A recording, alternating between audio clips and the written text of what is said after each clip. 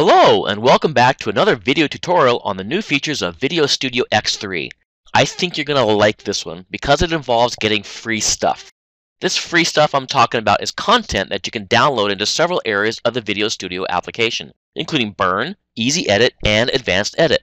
It doesn't really matter where you access the free stuff download, your new content will be installed wherever it's needed.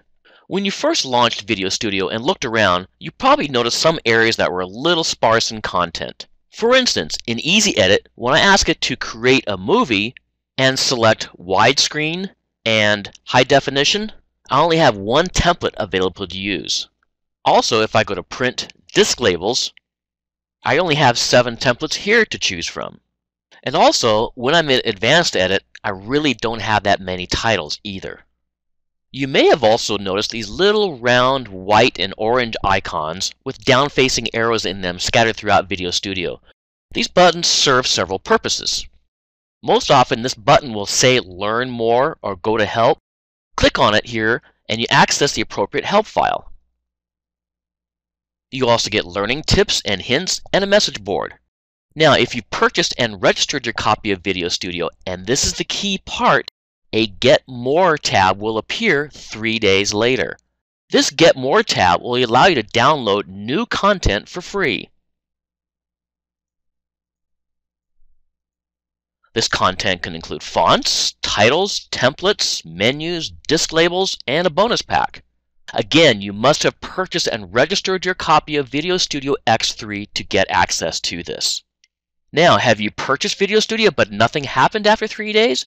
Well, you probably haven't registered it then. This is where you need to go to do this. Click in the round icon like we just did, then click on the blue gears icon here, Product Information and Preferences. You will see a command that says Register. Select that. Mine doesn't appear because I've already registered. It only takes a few seconds to complete this process. Wait 3 days and your content will be available for download. Alright, so where are these Get buttons located? Well, obviously you can see there's one there, right? Also, if I go to the titles area, I have one there. You'll also see it scattered about in Burn and the Easy Edit interfaces as well, but this is what you're looking for. Alright, let's download our free stuff, install it, and see what new content appears, shall we?